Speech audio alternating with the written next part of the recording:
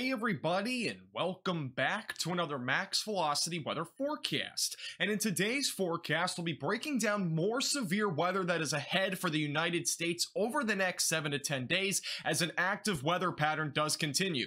I'll give you the latest breakdown and everything that you need to know in this forecast, but let's first begin with what's happening across the United States right now. We'll begin with the southern plains, and that is where showers and storms continue to rumble on across areas like Houston, Texas, and we've already seen a lot of severe weather last night back through central and north Texas. Luckily, the threat of severe weather is a little bit lower down in the southern plains today, but there's a big difference back up in the Midwest. We actually have an increased threat for severe weather into the Midwest today for more significant damaging winds, hail, and the threat for a few tornadoes. And you might also notice a huge cluster of storms is moving through areas like the Ohio Valley and back through Tennessee and Kentucky. That is all associated with an MCS. We're seeing some showers and storms out there, some of which are producing some minimal severe weather, but things are really going to ramp up this afternoon and evening across the United States. And this weather pattern is going to continue for the foreseeable future. We have a ton of moisture coming out of the Gulf of Mexico. You'll notice all of this humidity that is across areas like the Midwest, southern plains, and even back through the Ohio Valley. And we're going to continue to see rounds of showers and storms across the country for at least the next several days.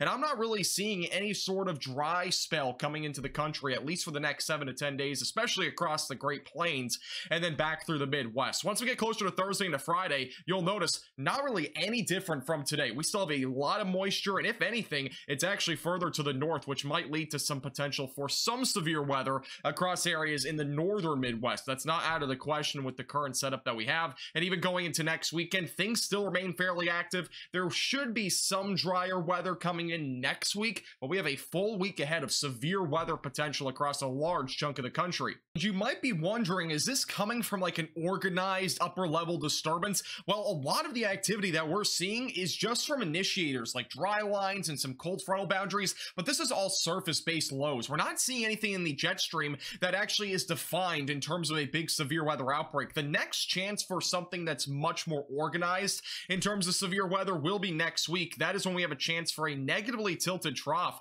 to start to impact the United States sometime around Wednesday, Thursday, Friday of next week. This could bring the threat for severe weather across the central plains and maybe even into the northern plains, and this will also help to pull more moisture to the north. And you'll notice the jet stream is way up here, so that'll basically be our boundary of how far north the moisture does go. So threat of severe weather will increase again by later in the week, and that is when we could have the chance for a severe weather outbreak. But again, there's nothing that's organized right now other than those lower level disturbances. So up in the upper atmosphere, we don't have anything organized, which means a lot of this activity that we're seeing is just coming from dry lines and again some cold frontal boundaries. Now for the future radar over the next several days, it's going to be very repetitive. We're going to be watching for showers and storms across a large chunk of the country. By tomorrow, more storms rolling through the Midwest and back through the Southeast. Once we get into late Monday into Tuesday, more showers and storms in areas like the southern plains and back into the East Coast. Once we go closer to late Tuesday into Wednesday, more showers and storms will really arise across areas in the central and southern plains. And eventually by Wednesday and Thursday, that is when a chance for a more organized threat of severe weather may start to escalate. And once we go through Thursday into Friday, more showers and storms are expected to continue. And again, a very active next 7 days is ahead across the United States. But let's first begin with what's happening today. There is in fact an enhanced risk of severe weather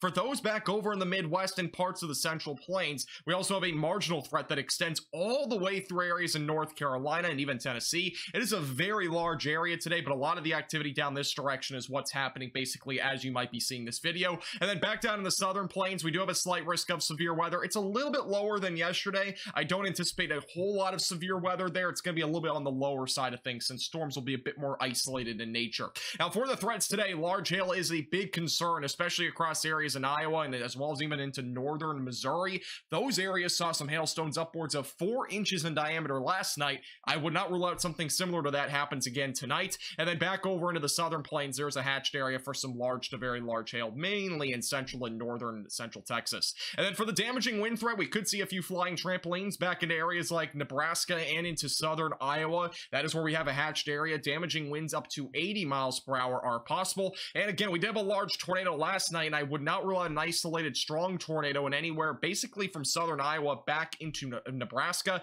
And if you're in southern Iowa, I think the chance of a potential for a strong tornado is a bit higher. So if you're in those areas, be mindful, have a way to receive alerts and have a tornado action action plan in place tonight. I'll show you the timing in just a moment, but real quickly, for tomorrow, the threat of severe weather will be a bit lower. It's going to be more of a morning threat across areas in the Midwest back through the Mississippi Valley. But if you're back down in the southern plains, that risk of severe weather will increase more during the late afternoon and evening hours. That is where a little bit of large hail and damaging wind gusts could be possible. Main concerns for tomorrow is going to be more of a damaging wind threat. Here's your wind threat, pretty much the same as the hail potential right now, but I do anticipate that the damaging wind threat will be a little bit higher across areas in the Midwest in comparison to the hail threat. Now, for the tornado risk, it's going to be low tomorrow. It's really going to be very low, if anything, so maybe an isolated brief or weak tornado or two may occur across the southern Midwest, and again, back maybe through the southwest portions of the Ohio Valley. One of the big reasons why the tornado risk is a bit higher across the Midwest today is because the low-level jet, which is what helps to rotate supercells at the lower levels, will be a bit stronger across the Midwest. We'll have a low-level jet in kind of a moderate stage around 30 to 40 knots. So if there's any sort of rotating supercells today, that would be why, because we have a stronger low-level jet, fairly similar to yesterday.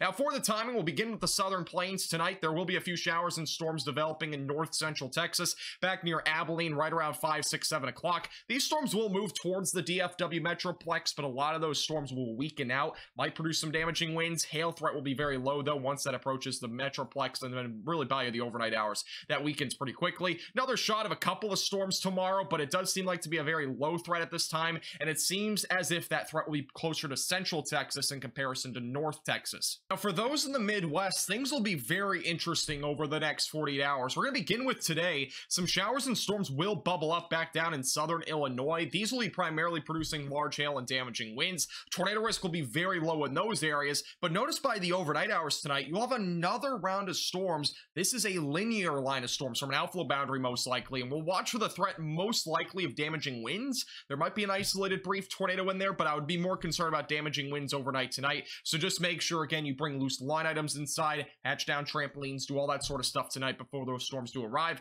Another little shot of severe weather during the afternoon and evening tomorrow. Damaging winds, again, will be the main concern for most of Illinois over the next 48 hours. Iowa's going to be much more interesting. We'll have a chance of all modes of severe weather beginning tonight around 6 to 8 o'clock. Some supercell thunderstorms will develop. By the overnight hours, a little line of storms will develop and kind of push through areas near Des Moines and Iowa City. That is where, again, damaging winds is the main concern. Might see some large hail and maybe a brief tornado out of that, but the best chance for a tornado risk will be sometime between about 6 to 10 o'clock tonight.